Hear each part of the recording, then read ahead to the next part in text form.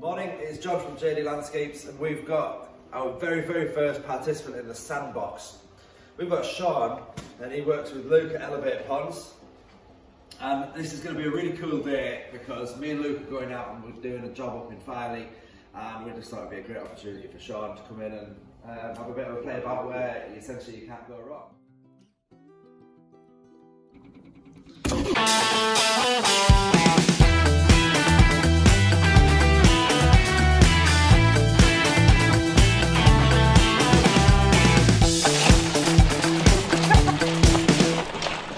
Yes, baby, that's the money shot.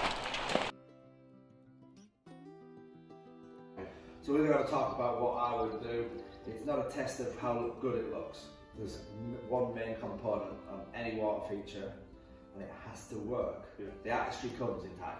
And the artistry as well is on in the eye of the beholder, right? Yeah. So we're not going to judge or anything like that.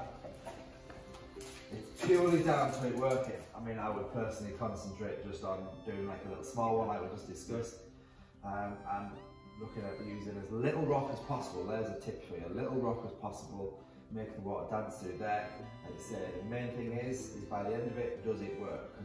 What's your feedback? What do you think? I think it's a good idea. Yeah. Yeah, it's exciting. Are you excited? Yeah, a bit nervous. Don't be nervous. Don't need to be nervous. You have visions in your head, but it's like when you see storm and kid, you know. Okay, so it's the end of the day, and me and Luke have just got back, and Sean's been really busy, and I'm actually really impressed. I'm going to take you over there. We're going to have a quick chat to Sean. He's not the most talkative on camera, but we'll get some out of him, I'm sure. And we'll also have a chat with Luke.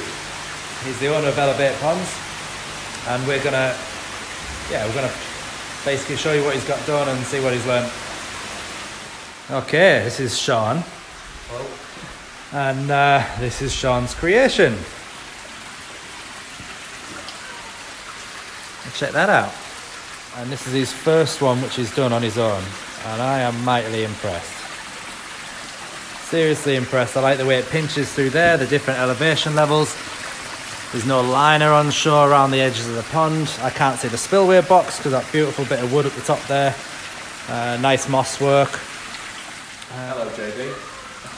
So, Mr. Burgess, what are you thinking? Well, I must say, I'm mighty impressed. I was just saying you've taught him well. Well, glad he listens. But yeah, for someone who was so apprehensive about being left to his own devices, I'm very pleasantly surprised. If that was in my garden, I'd be very happy. Loving the stepped paddle stones. Nothing, no liner showing. Well, a little bit there, but the edges are done. Yeah. There's no leaks. The pipework's concealed. The wires. It's the finished product, really, isn't it? Yeah, I mean, we've both been round it, and it's absolutely spot on, isn't it? We like it, don't we? You know, well done. Yes, man. Well done. Well done. That teach me too much about it, I think. All right. That's all I got here.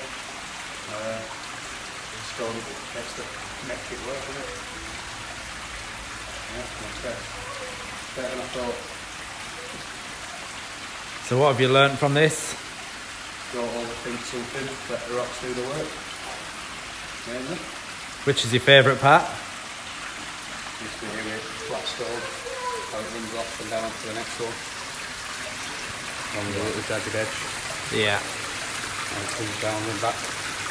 And that little secret bit down there where it comes through. Yeah, I really like that. I also really like the bottom. There's a little bit of a paddle work down here as well where it comes down there. Yeah. And go around that bark where it comes over. And yeah, it just lips over there. I think it's a great job. And this is your first one. You've been taught well, my friend.